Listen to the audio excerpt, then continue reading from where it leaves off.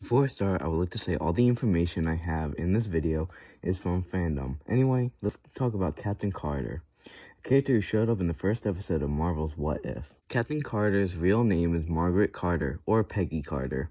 There are many versions of this character. In this video, I'll talk about most of them. There are 4 Captain Carters I will be talking about in this video. 2 from comics, 1 from a TV show, and 1 from a video game. The Captain Carters I'm going to talk about are Margaret Carter from Earth 61351, Margaret Carter from Earth 86315, Margaret Carter from Earth TRN 876, the one from What If Episode 1, and last is Margaret Carter from Earth TRN 665, the one from Marvel Puzzle Quest. Fandom's description of Captain Carter from What If Episode 1 is, in a world diverged from Earth, here we go, 199999, which is the MCU, where the saboteur who attacked Project Rebirth facility before Steve Rogers was upgraded, Peggy Carter decided to go through the process and become the first super soldier. I also wanted to point out that in all of the Earths except for the What If one, she is called Captain America, not Captain Carter. The first appearance of Margaret Carter from Earth 61351 is in Exiles Volume 3, Number 12. The first appearance of Margaret Carter from Earth 86315, man, this is gonna get tiring, is in Exiles Volume 3, Number 3. The other 2 are only in their TV show and video game, not in comics. First, let's start with Captain America's backstory from Earth 61351, because it's very short. During World War II, Captain America was captured by Baron Zemo, who used her blood to reverse engineer the super soldier serum and conquer the world. That's it. Anyway, now I'm going to tell you about Captain America's backstory from Earth 86315. In a world where Steve Rogers and Dr. Abraham Erskine were assassinated by a Nazi spy before the former could become Captain America, Peggy Carter was convinced by Howard Stark to participate in the Super Soldier program in his place.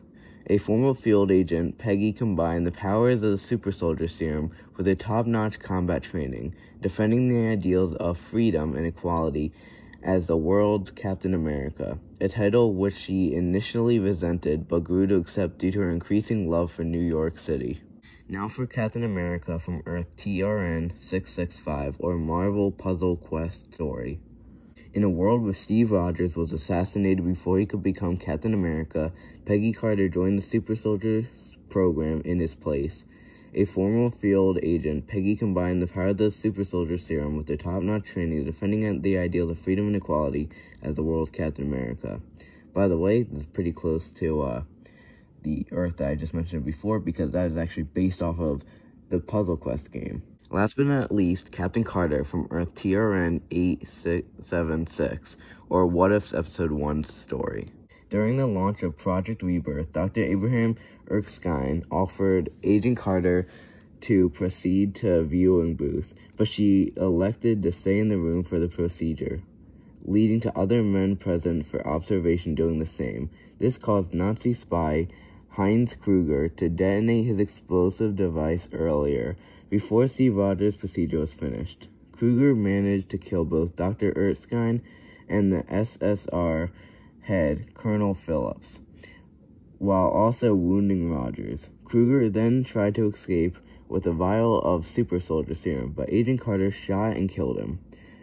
Colonel Flynn tried to salvage the project by having Howard Stark go inside of the Vita Ray chamber, but he refused, and with no time remaining, Peggy jumped in instead to undergo the procedure herself. She emerged as the world's first super soldier, but Flynn, the new head of the SSR, saw Carter as a disappointment, whom he dismissed out of belief that women could not be soldiers, and refused to send her into the field.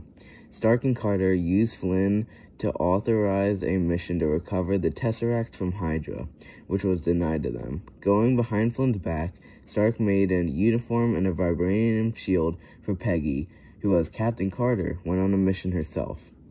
In the middle of Berlin, she single-handedly stopped Hydra convoy, capturing Hydra scientist Arnim Zola and retrieving the Tesseract. bringing it and Zola back to the USA. Stark then used the Tesseract to power his latest invention, the Hydra Stomper armor, piloted by Steve Rogers, who had began to form a close relationship with Peggy. Learning that Rogers' friend Bucky Barnes had been captured, Peggy set out to rescue him from an Austrian Hydra facility. Easily dispatching the guards, she found and liberated Barnes and the other prisoners, leading them away from the prison grounds where they were intercepted by a tank detachment. Rogers arrived from the air in the Hydra Stomper armor to provide support for Peggy, and the two of them destroyed the enemy forces together. Barnes and a few other liberated POWs formed the Howling Commandos, a unit that assisted Captain Carter and Hydra Stomper in many SSR operations throughout the rest of the war. Near the end of the war, Captain Carter, Hydra Stomper, and the Howling Commandos went on a mission to capture Hydra leader Johann Schmidt. Bucky almost fell during the boarding of Hydra train, but was saved by Carter, who grabbed with enough strength to almost rip his arm off. However, they were lured into a trap, and the train exploded, seemingly burying Steve in the Hydra Stomper armor under an avalanche of snow.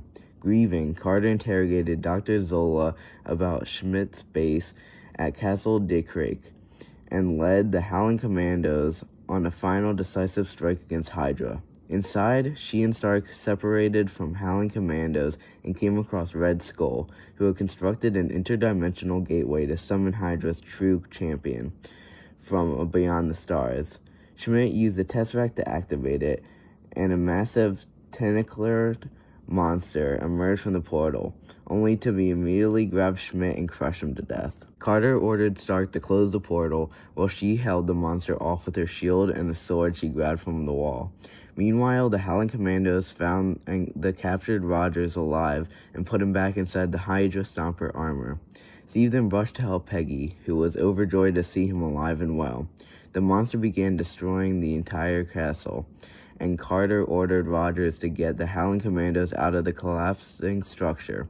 Stark was unable to close the portal because the creature held it open, and Peggy decided to sacrifice herself and push it back inside. Rogers returned just in time to have a final goodbye with Peggy, who went inside the portal, enabling Stark to close it for good. Almost 70 years later, the Tesseract was activated by S.H.I.E.L.D. at the Project Pegasus factory. When a portal opened, Peggy popped out and was met by Hawkeye, was with Nick Fury, who asked her to put her sword down. Hawkeye instantly recognized her as the Captain Carter, after which Fury told her that World War II has ended in victory many decades ago. That's all the backstories for the different Captain Carters.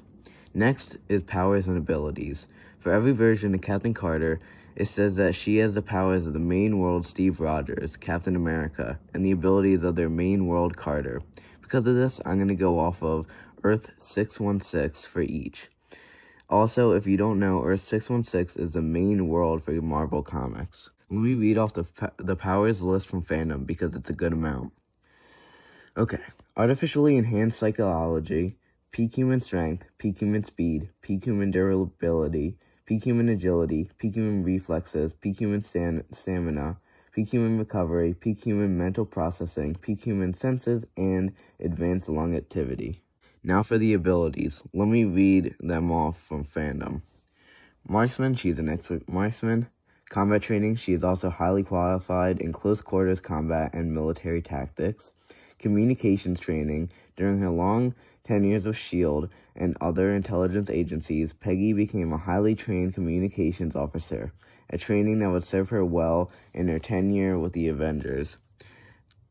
Toxicology. Having become a trained medical doctor, Peggy was also a skilled toxicologist, being able to study Mindstorm's custom poison and crafting an antidote within an hour's time. Last but not least is weapons and equipment. Every version of Captain Carter has the same equipment and weapon, except maybe different versions of them. For equipment, she has a uniform. There isn't much about it, but in the comic versions as well as the puzzle game, it looks like a Captain America uniform made for her. While in the What If Episode 1 uniform, it's different because it has the UK flag or Union Jack on it. For weapons, she has her shield. They all work the same way as the normal Captain America shield, and the ones for the comics and puzzle game look like the normal shield as well. While just like for the uniform, the What If shield has a Union Jack on it. Well, that's the end of the video. Hope you learned something about the different versions of Captain Carter. I would recommend going and watching What If Episode 1 to see what I was talking about, even though in this video I basically spoiled the entire episode. Hope you liked the video, like and subscribe, and goodbye.